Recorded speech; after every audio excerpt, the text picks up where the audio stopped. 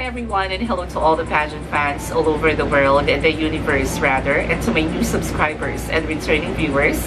Welcome back to my YouTube channel. Before I start with today's episode, allow me to say thank you so much to everyone who greeted me a happy birthday. I really appreciate each of you, and again from the bottom of my heart, thank you so much. I also want to highlight a good friend of mine. His name is Cairo Quinto. He gave me this beautiful palette from Anastasia Beverly Hills, and this is the palette that I used for today's episode. There you have it. So if you're watching this episode right now and you're not yet subscribed to my YouTube channel, what are you waiting for? Help me to grow this channel and to reach a milestone here in YouTube simply by clicking the subscribe button below and subscribe to my YouTube channel.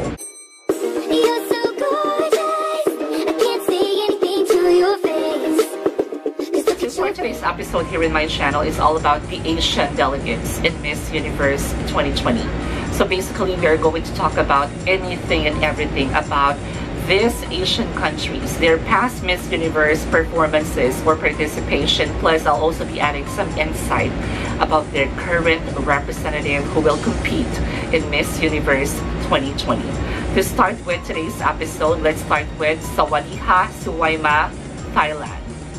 21 Thailand ชลิตาสนเสน่ห์ Thailand มาริยาพูนเลิศเลิศ Thailand สองยากาญจนาลิน Thailand ฟ้าใสปวิศราดริวิน Thailand. It was in 2015 when Thailand was able to put back their sash in the Miss Universe beauty pageant.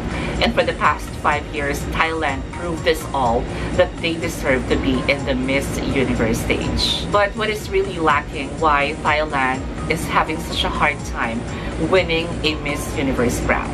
This is just based on my own opinion or observation, aside from the fact that maybe the universe is not aligned yet for this country to win its third Miss Universe. I have to say that Thailand is actually sending delegates that are not 100% Miss Universe ready. What do I mean by that? Definitely when it comes to styling, overall performances, evening gowns, swimsuit competition, their delegates are actually really good when it comes to those aspects of the competition. But for me, what really lacking is the preparedness of their delegates when it comes to Q&A. We witnessed how Chalita, Maria, and even Fasai answered those nerve-wracking questions. And all of them gave a so-so answer to that particular question. And the result, a runner-up placement, not a Miss Universe crown. Now with a band of them, another representative from Thailand who will surely make a mark in this year's competition, I know for a fact that she can carry herself, that she can deliver so well, whether it's closer interview and even in the preliminary competition. And I know for a fact that she will really study so well or practice, so hard so that she can actually deliver her opening statement full of confidence like what she did in Miss Universe Thailand 2020. I never doubt that this girl can actually be part of the top 10 semi-finalists. Next is Aku Sinta Kamu, Indonesia. Just like Philippines and Thailand, they have a very supportive pageant fans in the universe. And for the past few years that I'm watching Miss Universe, I have to say that my favorite delegate from Indonesia is Frederica Kull. And for me, Frederica Kull is the best representative of Indonesia sent in Miss Universe. And with Indonesia's representative this year, Ayu Maulida. Hello Universe! This is Ayu Maulida, Miss Universe Indonesia 2020. This year has been very tough and challenging. Many of us experienced difficulties and hardships, and we even try to keep ourselves calm while staying at home. This year taught me to enjoy the simple things yet very important in my life, and that is my family. Despite the hard times, I learned so much to take a good care of myself while turning challenges into new opportunities. My resolution for the new year is to become more familiar with the rise of the social issues due to the pandemic and continue to share more to those who need it, as well as get together with my universe sisters and make Indonesia proud. I can't wait to see you all. Bye! I have to say that this girl has something to offer. And I'm also sure that Argh will make her country proud in this year's edition of Miss Universe 2020. Another thing that I would like to highlight about this country, Indonesia, and their participation in Miss Universe Beauty Pageant is their national costume.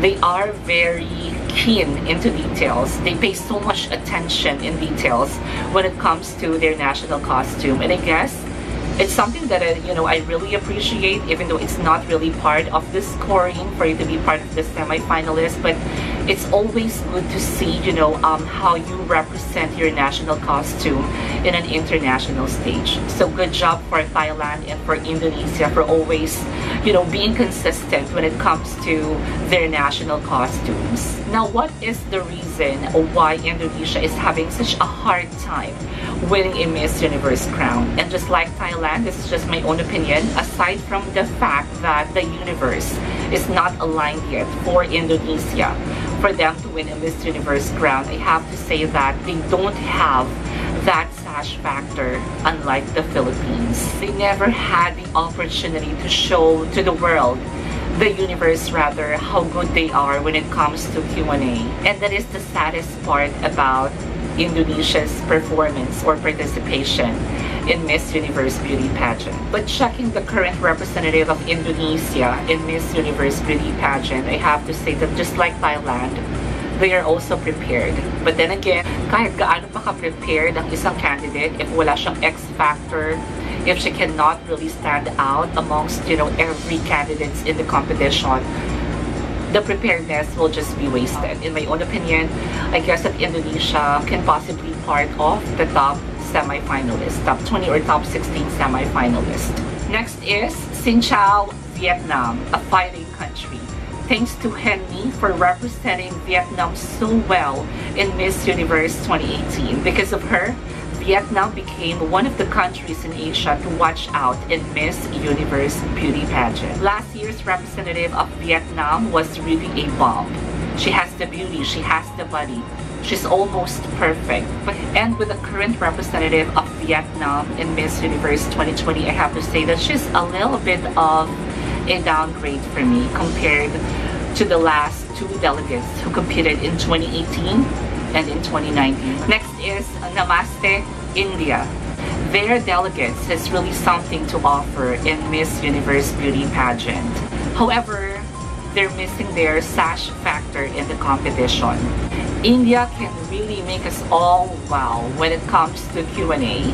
But then again, based on my own observation, this is just my own opinion, what is really lacking or missing with their representative is having that X factor. Or I have to say that they are not really sending a high-calibrated girls who will compete in Miss Universe Beauty Pageant. I always believe that it's not just about you being beautiful, but it's about having that charisma. Having that X factor is also an important thing in Miss Universe. And I have to say that Adeline, the current representative of India in Miss Universe Beauty Pageant, is somehow an upgrade compared to their last year's representative. Look at these photos, a fresh, young-looking, and a new face in the pageantry. She has the face, the beauty, the body, but I really appreciate more if, her look is more glam compared to, this simple look, because hindi masyadong na-highlight yung beauty ni Miss India in these photos. Will India have a chance to be part of the top 10 semi-finalists? Definitely, chances are always there to be part of the top 10 semi-finalists. The crucial part of the competition is always the opening statement, because you are being judged right away.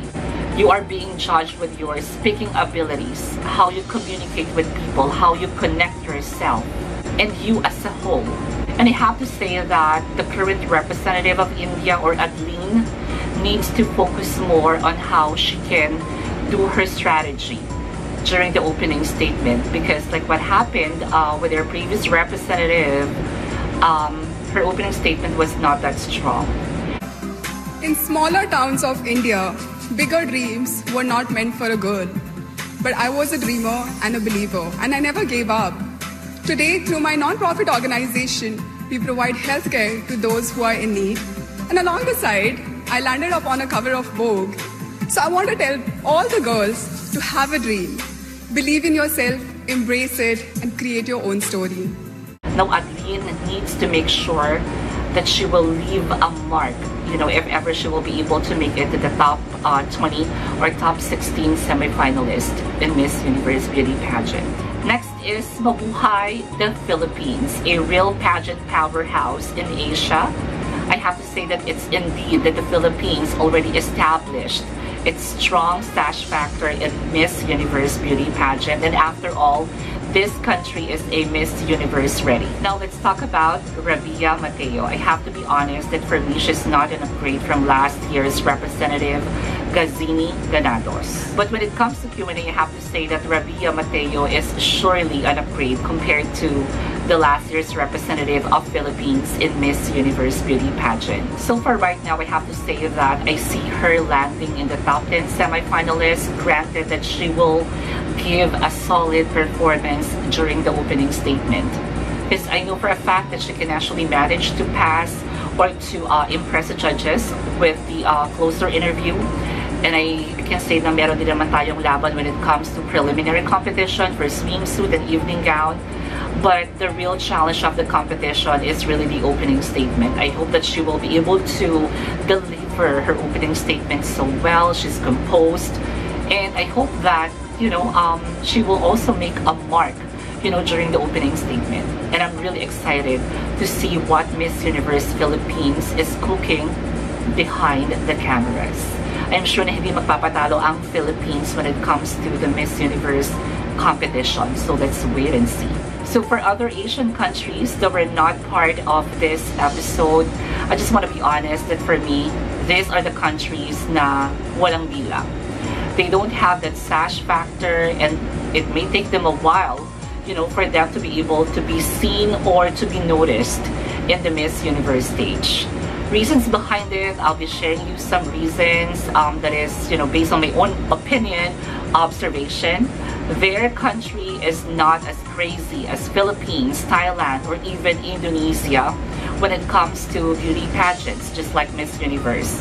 Second is that Miss Universe Beauty Pageant has no relevance at all sa country where they belong. So who is the strongest country or countries in Asia in Miss Universe 2020? I have to choose the Philippines and Thailand. These two countries already made a huge impact to every pageant fans all over the universe. That when it comes to Miss Universe, it's like watching a battlefield. That the fight or the battle will not be complete without the Philippines and Thailand in the top 10 semi-finalists, or even in the top 5 semi-finalists.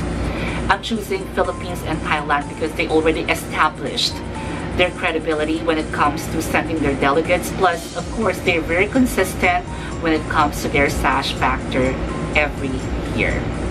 So that'll be all for today's episode here in my channel. I want to say thank you so much, guys, for watching. I hope that somehow this video can make you feel happy. And yeah, somehow excited din sa darating na Miss Universe Beauty Pageant na sana mangyari next year, second quarter of 2021. And again, from the bottom of my heart, I just want to say thank you to everyone who greeted me a happy birthday. And yeah, Happy New Year, everyone. Happy New Year to everyone who's watching this episode. And to everyone na hindi ko na masyadong nare-replyan, I'm really sorry. I will really try my very best na ma-replyan kayo sa mga comments nyo in every episode. It's just so happened that sobrang naging busy with my personal life and also with my career. Sana yung personal life, no? Sana ano siya, sana maging smooth, sana maging you know, happy lang. And I guess as the year 2020 ends, I just wish everyone good health, successful career, and let's welcome 2021 with a big heart for everyone. And always remember to stay kind, because you can never go wrong with kindness. Guys, I want to say thank you so much again. This is a genuine smile. I'm really happy. I just miss everyone. Thank you so much for your love and for your support. I love you all from the bottom of my heart.